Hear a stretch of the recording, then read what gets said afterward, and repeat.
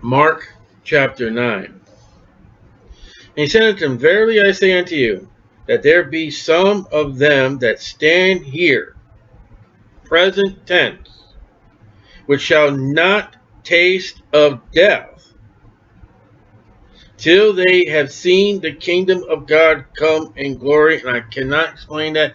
The only one I would assume standing there right now is after 6 days Jesus taketh with him Peter and James and John. I would assume John, the book of Revelation. Kingdom of God come with power. But then what we're going to read is Peter, James, and John and Jesus see something that no one else ever saw. They're going to see Jesus in his holy state, pure, with the law and the prophets of the entire written Bible as far as where Jesus is standing right now. There's no Matthew, Mark, Luke, John, anything else. When they're standing on this mountain, the kingdom of God, the word of God is present, and Jesus is glorified. That's only two ways I could see. Other than that, I have no idea. After 6 days, with Luke 9:28 and Matthew 17:1-8, it comes down to 7 days. After 6, and you put them together, Jesus taketh with him Peter and James and John, and leadeth them up into a high mountain. You realize these weren't wimpy guys climbing mountains left and right, up and down, walking wherever they're going. When you follow along the life of all these men in the Bible, get yourself a map. And I've done this a few times, not often, and see how far they walked. They're not driving cars. You know, when you got the book of Acts and they're in a Accord, that's not a Honda Accord. They're walking. Peter, James, and John and Jesus just walk up a mountain. Come on, you ever think about it? That's not easy to do. I don't know if there's a road then. Probably, but still, you're going up a hill. I can't even go upstairs. High mountain apart by themselves, and was transfigured before them. His raiment became shining exceedingly white as snow. Isaiah 1:28. Pure sinlessness. No sin. So as no fuller, that'd be a laundry guy back then, no fuller on earth can white them. Purest white, a white that a man cannot do. You know that's how we're going to see Jesus Christ? And he doesn't even have the nail scars in his hands and feet here. This radiant of who Jesus Christ is in Mark chapter 9 is going to be seen in the millennium. And there appeared unto them Elias with Moses. Now this is interesting. I was just thinking. John and James' mother came up to him. Grant that my sons can sit in the right hand and left hand. And Jesus, you know, we went through the story in Matthew. But he never denies that there's a position on either side of him, does he? Guess who's standing beside him right now? Wouldn't it be great if we got to heaven? Jesus said, "The heaven and earth shall pass away, but my words." Wouldn't it be great to see Jesus? There's Moses and Elias sitting right by him. The law and the prophets, and the one that fulfilled them all, sitting in the middle. I don't know. Just throwing stuff out there. I can be wrong, and it is. 1 John 1:7, put on the blood of the Lord Jesus. It's just something to think about, because here they are. And we're going to see something that really remarkable to me when I read it, when we get to it. So here's Elias and Moses, and they were talking with Jesus. And Peter answered, said to Jesus, "Master." Now see, this master, we seen rebuke in Matthew, you know, you call me master. But this is a master that is rabbi. And we've already heard that Peter says he's Christ. So this is a master of true heart that we believe who you are. And there could be a master, you know, just give him the title of master. Shut him up. Or master. We don't believe it, but master. You know, it's a sarcasm kind of master. But here is a master that, you know, we know who you are. There are people called reverend that don't deserve to be called reverend. Master, it is good for us to be here. And let us make let us make 3 tabernacles. Peter wants to stay here. Peter wants to camp out. Is it wrong? Let's live with Jesus, Moses, and Elijah forever. Come on, Peter, come on, James and John. Let's stay here right now. See Jesus glorified. There's nothing wrong with that. He wants to live with Jesus. One for thee. Okay, he puts Jesus first. Praise God. And one for Moses. And one for Elias. Memorial. He wants to make a memorial. Now, my question has always been, when we're reading through these things, how on earth did he know it was Moses and Elijah? When you read Matthew, they're asleep. And they wake up and see Jesus talking to them. That's another question put out there. Mark leaves out they're asleep. For he wist not what to say, for they were sore afraid. And he's got to say something. Even if he doesn't have something to say, he'll say it. And when you read that remark there, wist not what to say, for they were sore afraid. He had no idea to say, but he would say something, right? What would that tell you about all the remarks that Peter makes from his heart? He loved God and he loved Jesus Christ. That's his heart. In chapter 9, he wants to stay right here with the law and the prophets and Jesus. That's the first thing that came to his heart. Peter's a remarkable man. He's wrong, but he's a remarkable man. That's why he's widely used. His heart is right. But he's sticking his foot in his mouth. And there was a cloud that overshadowed them. Pay attention to clouds in the Bible. And a voice came out of the cloud. So was God in that cloud? Was it Ezekiel? Study those clouds in Ezekiel. Saying, would you like to eat one day? Well, that one looks like an elephant. That one looks like a cow. That one looks like a car. This is my... Whoa, that one's talking. Hold on, that one's talking, boys. The cloud speaks. This is my beloved son. Hear him. That's Jesus. Never mind Moses. Never mind Elijah. Listen to my son. That would have been a great message for the Pharisees. We have Moses' seed. Yeah, but besides Moses, listen to my beloved son. We've got a pope. Listen to my beloved son. We got Mary. Listen. What did God say? This is my beloved son. Hear him.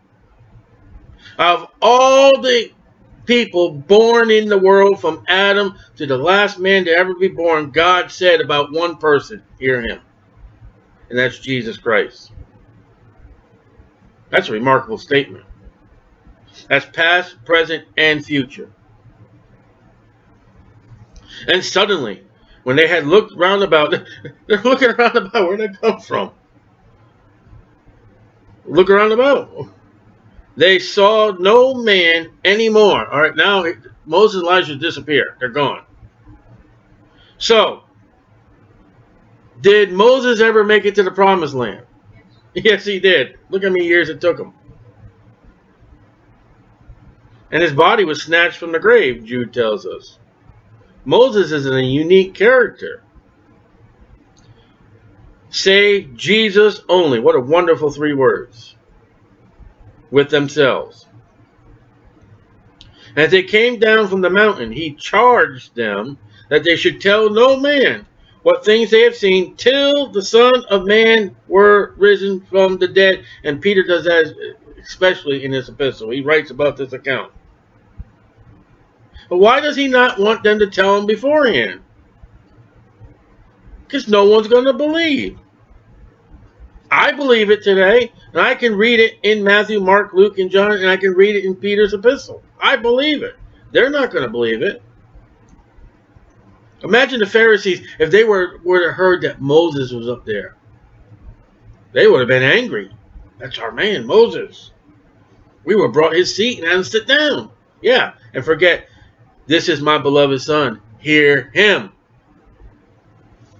So Jesus now again speaks about his resurrection.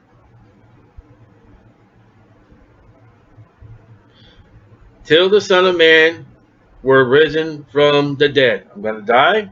I can't die if I don't raise from the dead. They kept this saying within themselves, the disciples, Peter, James, and John, questioning with one another what the rising from the dead should mean. What is this thing talking about resurrection? I don't know. What do you think? I don't know. So they asked him, Lord, what does this mean, this rising from the dead? Absolutely not. They've got to question among themselves what Jesus said. And watch this. Asked him, saying, why say the scribes that Elias must come first?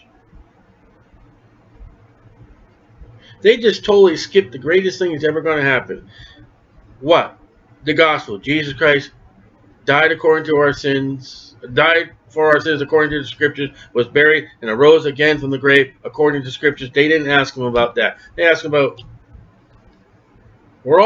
many Christians are interested, well, when the end of the times, Lord? When the end of the times? Why say the scribes say that Elias must first come? Well, they always done that. Every time he says he's going to die, they change the story. Yeah, and it's going to happen again later.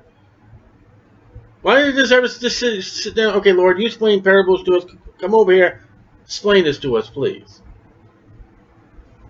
And record that. Mark some out in your Bible every time that happens. So they always change the subject real quick. And he answered and told them, Elias verily cometh first, and restoreth all things. Now they could be thinking about, all right, we just saw Elias. How is it written of the Son of Man that he must suffer many things and be set at naught? Jesus goes back to the crucifixion. He's going back to the gospel, man. Get your mind off Elias. Get your mind to the end of the times. I just spoke to you something important. And I know you, remember, I perceive your thoughts. I know your question, but that's the stupid question you came up with. And you know what Jesus is trying to do? All right, things have already come. Yeah, he must suffer many things. He's trying to get them to say, ask the question. And what would Jesus do if they would come up and say, Jesus, we don't understand? What do you think Jesus would do? He would stop right there and he would have a little conversation with only Peter, James, and John. Adam, where art thou? Don't you think God knew where he was? And be set at naught. What? You guys are going to leave me. That's what he just said. I'm going to be on that cross all by myself. As far as we can get from John, the Gospel of John, John took Mary home. That's what I get. She left. Maybe didn't, but I'm going to be set at naught. I'm going to be there all by myself. But I say unto you, all right, now I'll answer your question, that Elias is indeed come, and they had done unto him whatsoever they listed, as it is written of him. Did you know that John the Baptist had scripture marked for his coming and his doing and what was supposed to happen to him? John the Baptist, before he died, fulfilled the scripture. Voice crying in the wilderness. And when he came to his disciples, now this is the 9. He's got the 3, the 9. He saw a great multitude about them, and the scribes questioning with them. And straightway all the people, when they beheld him, were greatly amazed, and running to him and saluted him, greeted him. And he asked the scribes, what question ye with them? The disciples, the 9 of them. And one of the multitude answered, said, Master, I have brought unto thee my son, which has a dumb spirit. Now that's not duh. That's a spirit that can't be able to talk.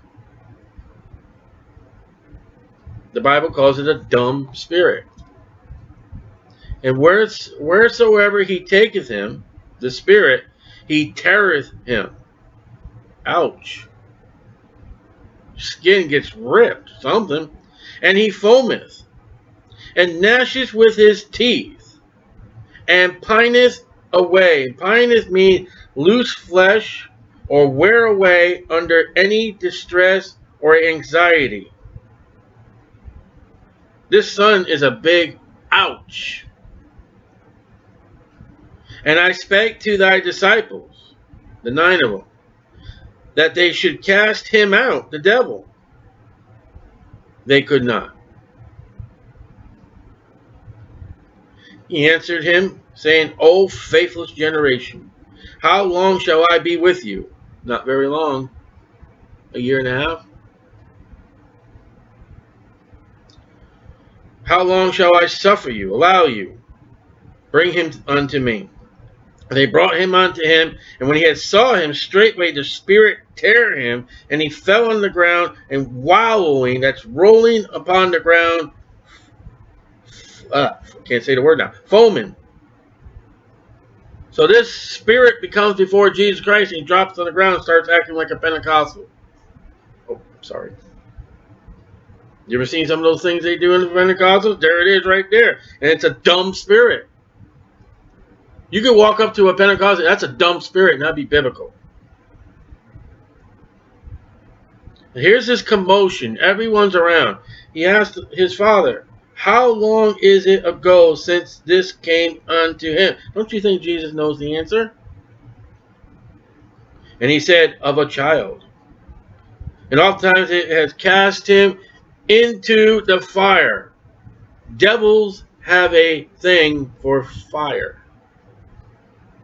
Into the waters. Devils have a thing for waters. To destroy him. They've entered into this body to destroy this body. And you're going to say, Satan rules. Really? But if thou canst do anything, have compassion on us and help us.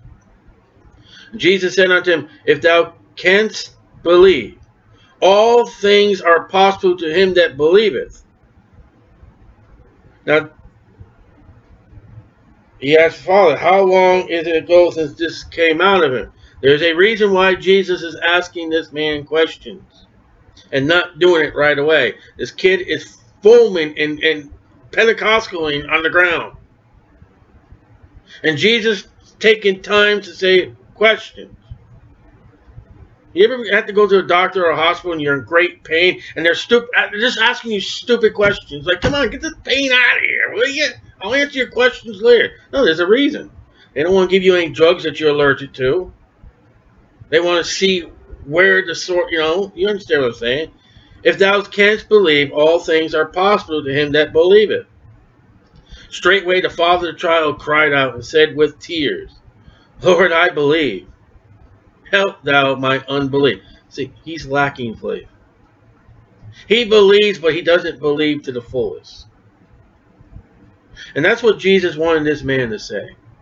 I want you to say before everybody, you know what? I just don't have the faith. O faithless generation, he said. Adam, where art thou? God wanted Adam to come up and say, God, you won't believe what I just did. I know what you did, but confess it. And straightway the father of the child cried out and said with tears, Lord, I believe. Help thou my unbelief. Repentance. Tears. And when Jesus saw that the people came running together, he rebuked the foul spirit, saying unto him, Thou dumb and deaf spirit, could not speak or hear, I charge thee, come out of him and enter no more into him. The spirit, here comes Hollywood, the spirit cried and rent him sore and came out of him. His head didn't spin 360 degrees. And he was as one dead, insomuch that many said, He is dead. Uh-oh, we got a problem. But Jesus took him by the hand and lifted him up, and he arose. But Jesus took him up by the hand, he lifted him up, and he arose. And when he was come into the house, his disciples asked him privately, I don't know how I could ever say that word, why could not we cast him out? Ready? Because you didn't read my 14-step book. You didn't get my book on this thing. You didn't get my cassette tape. You didn't. This kind can come forth by nothing but by prayer and fasting.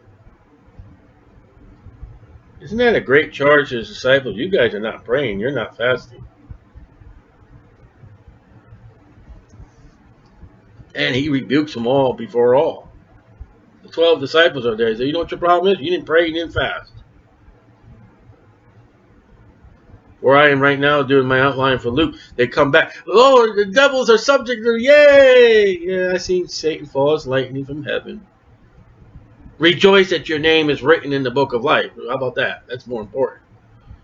And when they departed thence and passed through Galilee, and he would not that any man should know it, for he taught his disciples, and said unto them, the Son of Man, that's Jesus, they know who that is delivered into the hands of men, is delivered. Look at that.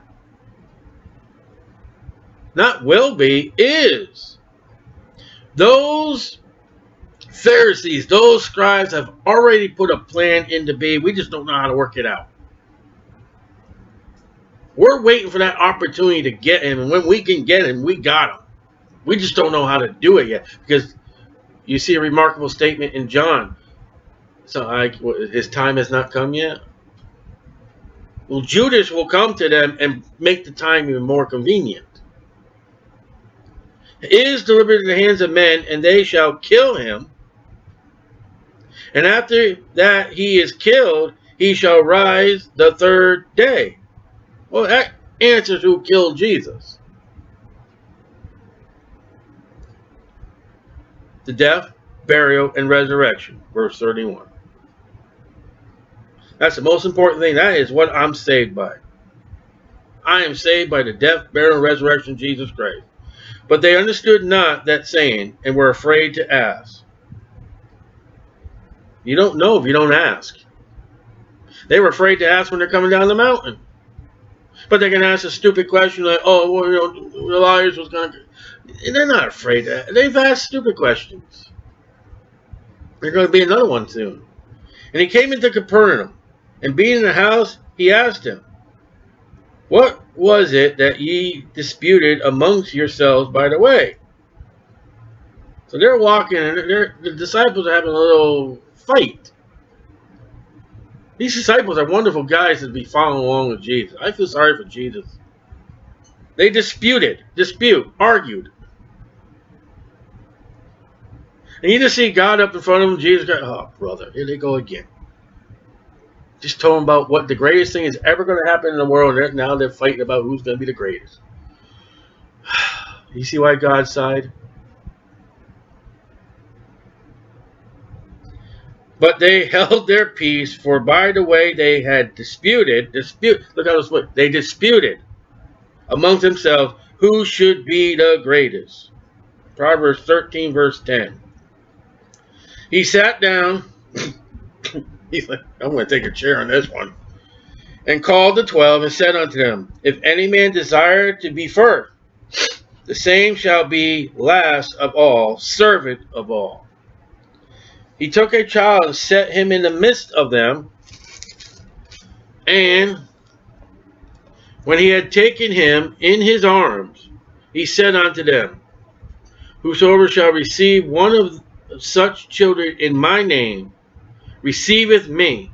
Whosoever shall receive him, receiveth not me, but him that sent me, God. And again, he's saying, listen, you guys got to be like little children. You got to be innocent as little children. You got to be trustworthy as a little child. You can take a child and throw him up in the air, and Dad's going to catch me. And if Dad accidentally drops me, he's going to do it again, and he's going to do all he can to catch me. I'm going to sit at that table, and there's going to be some kind of food. I hate green stuff, but there's going to be food there for me to eat. That's why he brings on a little child. A little child doesn't care about authority. He wants love, care, and being taken care of, and arms to be wrapped in.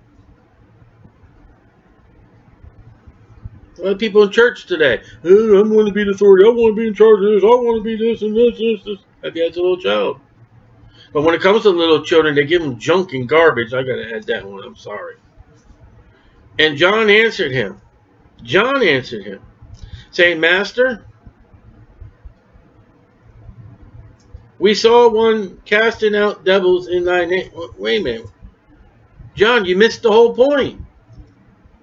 Now we change the subject again. Because we don't want to be like little children. We want to have a position. We want to have letters after our name. But we saw one casting out devils in thy name, and he followed us not. He didn't join our church.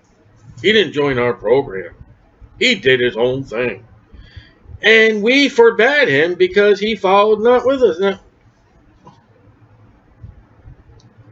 we've got people that, we got a guy that I'm going to say preaches where we are before we come. I've given him time. Go ahead, let him finish. I try to walk up to him, try to be friends with him, and nothing for you guys to know. I try to befriend him. But Jesus said, forbid him not. For there is no man which shall do a miracle in my name that can likely speak evil of me. Listen, they're going to say good things about me, or they're going to say bad things about me. For he that is not against us is on our part.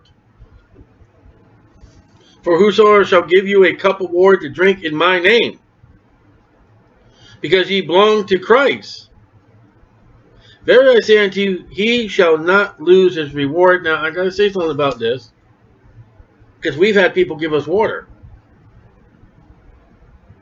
This is before the death, burial, and resurrection and salvation of Jesus Christ. But even still, you give somebody who's doing something to work of the Lord. It's a hot day. You give them water. If it's a cold day, you give them a cup of coffee. We have coffee given us too. God acknowledges that. And God may be working in their life to see if they would really come to Jesus. I assume that some people that do give us water and coffee and stuff like that, they are either saved or they're on the path of salvation. Because they're not saying Jesus Christ is, you know, they're not making fun of him. Now let me throw another verse in there. Hebrews 13 or 14 says, and I can't quote the verse verbatim, but you know what? Angels are amongst us. Better be careful how you treat some people. And then, you know, we're in the day and age of today, and you know, somebody gave me an open cup of coffee, I don't know. Maybe you are an enemy, but I'm not going to say if somebody gives us a cup of water that that's their salvation. That is theirs. I'll say, hey, you're saved, you enjoy what we're doing, or God is working in your life. But don't ever put somebody gives you a cup of water, don't ever put it as their salvation. And whosoever shall offend one of these little ones that believe. Okay, here's the conversation. Little boy, you come on, little girl, come here. You got to be like this child right here. Puts his arms around him. Lord, we saw someone casting out devils in thy name. Okay, little boy. Thank you. Can we go back to our conversation again? We had a little intermission. Bottled water. Buy your bottled water. Now, can we get back to the little child again? Did you read that in your Bible that John interrupted God? Isn't man so funny? You never read that before. John, and whosoever shall offend one of these little ones that believe in me, he's still got the child there. Looking at John like, it is better for him a millstone were hanged about his neck, and to be cast into the sea. John, you're so worried about water. Now, let me tell you something before we finish these last few verses in Mark 9. In the gospel, the word H-E-L-L is 15 times. Matthew, 9 times. Mark, 3 times. Luke, 3 times. John, zilch. And I'm not even have mentioned when he speaks about eternal fire, or burn, or gnashing of teeth. Just the word H-E. See, people will come up to you if you get involved in the public ministry. Jesus never preached about H-E-L-L. No, 15 times the Bible records that word. And this one right here is going to be 3-4 times maybe. Somebody comes up to you and says, hey, Jesus never preached about it. Get them to say, are you a Christian? Oh, yeah, I'm a Christian. You never read your Bible. Well, they might read a perverted Bible. Perverted Bible. Doesn't say. Hades. Even this Bible I got, some hell notes will bring you to Hades. Well, go to Hades. You're going to go to hell without Jesus Christ. Know somewhere in your Gospels where Jesus did say hell. Me, it's Matthew 10. So when somebody goes, Jesus never preached, and while you're asking him if he's a Christian, turn to that place that you know, it's Matthew 10. And have them read it. My street Bible has Christ's letters in red. This one doesn't. And say to him, listen, what are red letters in the Bible? Oh, that's what Jesus said. Really? You believe that? Yes. Then have them read that place where it says hell. And I know what will happen next. They will turn to Hades. This is a really good one, the Mark 9 one, because in these last few verses, he says it several times. So this is a good one to turn to, too. And this one right here, we're doing in Mark. It's also in Matthew. This one's not Mark. This is a great one to deal with a Jehovah's Witness that says that hell is the grave. Now, I had fun with that one. I told him, I said, listen, I've seen many open holes in a graveyard. I've never seen any flames coming out. What? Oh, yeah, okay. So, if thy hand offend thee, cut it off. This is before the gospel. This is before 1 John 1:9 is written. There is no blood atonement. We are in the law where if you commit adultery, there is no sacrifice. If you killed somebody, there is no sacrifice. And Jesus has already told them from Matthew, even if you think about doing it, you're guilty. So if your hand is going to do something that you're not supposed to, it is better to cut it off. It is better for thee to enter into life maimed than having 2 hands to go into... Wait a minute, let's skip that word for a minute. Having 2 hands to go into hell. The one that created hell told you, you will have your 2 hands. Never mind what's... I always forget the chapter in Luke. 15, 16?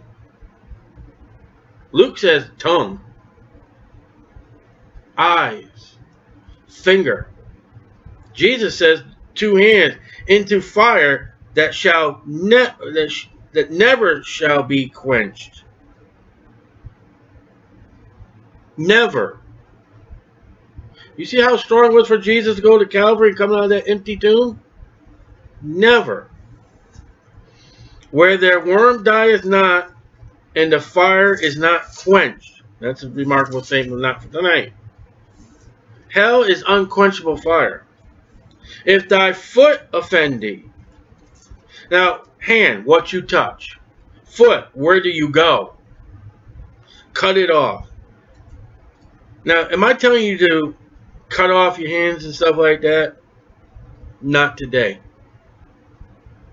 I would not say that during the church age. I say, if I were to preach this message, it is so serious that Jesus said, you just might as well just cut that body part off. You know what David should have done? Should have plucked his eyeball out. You know what you better do when the Antichrist is in reign? If you're going to sin with your hands, here, put the mark. You better cut that hand off. That's how serious it is. Luke 16. This is a literal physical kingdom. It is so serious before the death, burial, and resurrection of Jesus Christ in hell. Jesus said, you just rather maim yourself.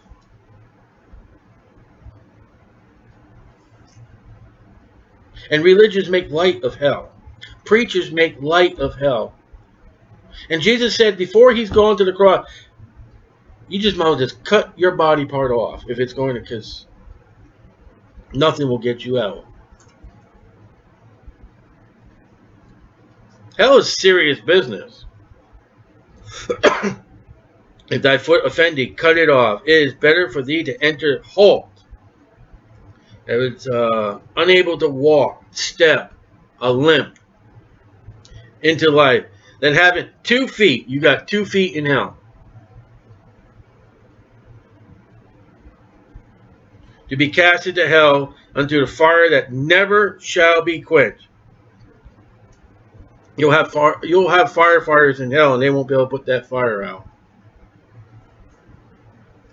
You talk about these great forest fires in California. Well, eventually they go out. Hell will not. Where their worm dieth not, and the fire is not quenched. There is no death in hell. I said we can't get into the worm. That gets into all kinds of studies on that worm. But you know what you become when you're in hell? You become a worm. Maggots would be the closest thing. Screaming around each other. I said that's a whole other study. If thy eye offend thee, David. If thy eye offend me. So you got what you touch, where you go, what you see. Eve went up to the tree. She saw it was good for food. She touched it and ate it. And then that brought death. The wages of sin is death. If thy eye offend me, pluck it out. Ew. I hate eyeballs. It is better for thee to enter in the kingdom of God with 1 eye than having 2 eyes to be cast into hell fire. Jesus, hell fire preacher. 2 words together. Hell fire. Jesus also said you will have eyeballs in hell. And when you deal with the Jehovah's Witness, tell them when you open up that grave, there is no flame. Fire, fire, fire, fire, fire, fire, fire. Deal with Mark 9 with a Jehovah's Witness, and they walk away. Oh, there's no fire. You're the fool. How can you not say there's hell? How can you not say there's fire by the words of Jesus?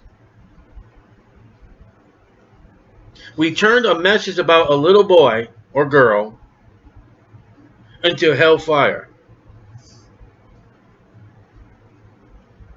How did we get to this hellfire? He was talking about, you guys think you're the greatest. You be like a little child who's casting out devils. Well, let's get back to the little child. It'd be better for you to treat this little child right than to be cast into the sea, and then he goes into hell.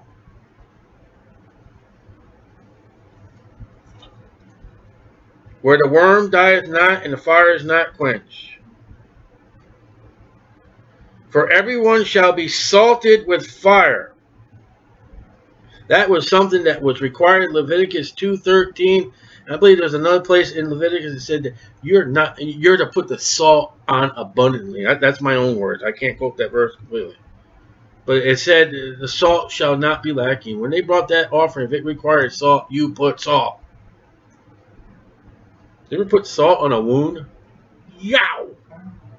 That's a torture they use. They'll bruise you and cut you open, then put salt. For everyone shall be salted with fire, and every sacrifice shall be salted with salt, salt, salt, salt. Ezekiel 43:24. Ezekiel 10:2.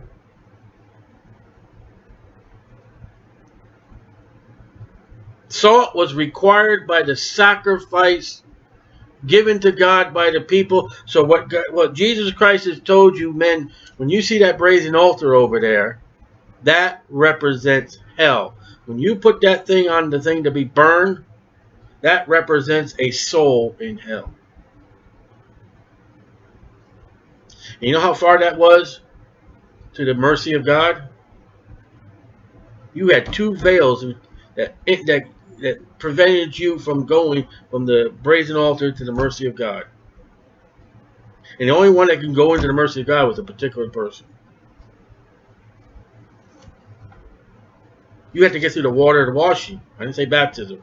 You have to get through the word of God, the bread. You have to get through the light of the gospel. That's Jesus Christ. You got to get to the incense altar, which is the Holy Spirit, before you even enter. And only Jesus Christ ripped that veil in two for you to walk in. When those priests, after Jesus died, walked into that temple that day, there was trouble.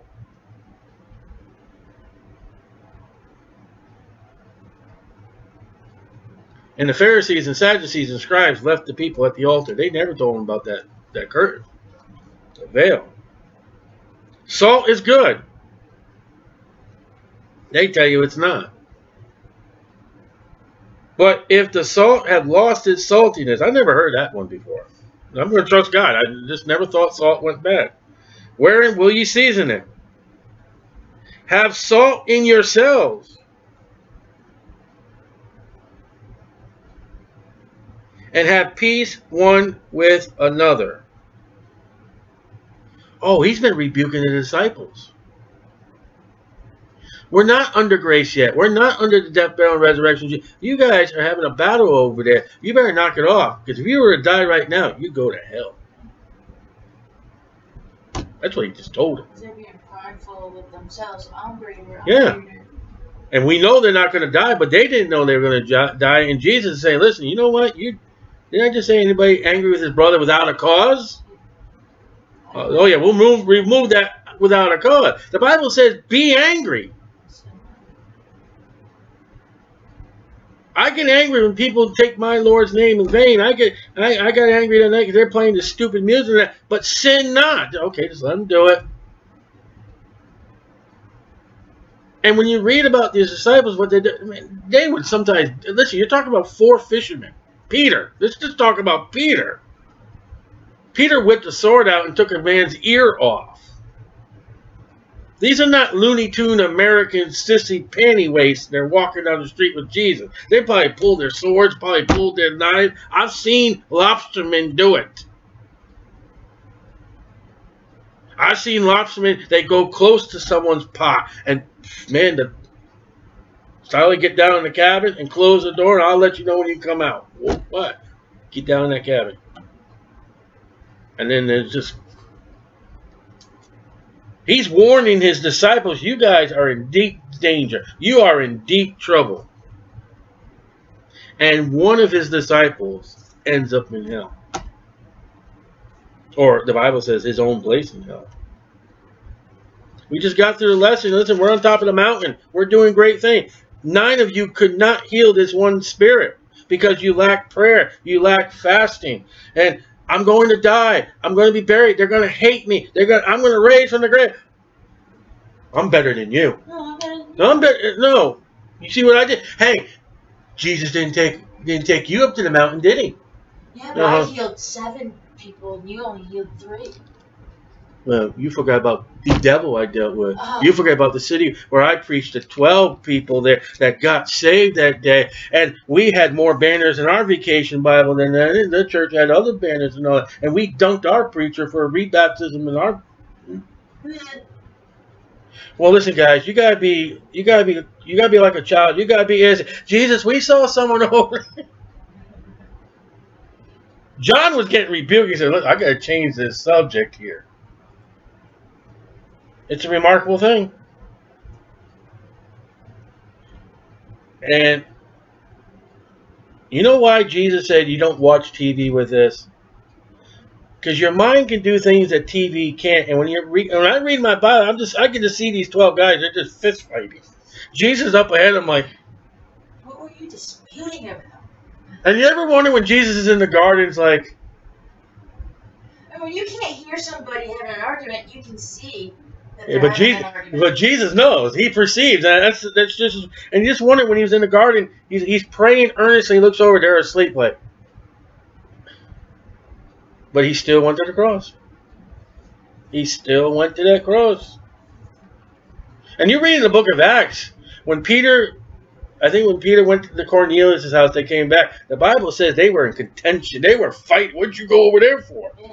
It never stopped. Paul was angry at Mark because he went home. That's human nature.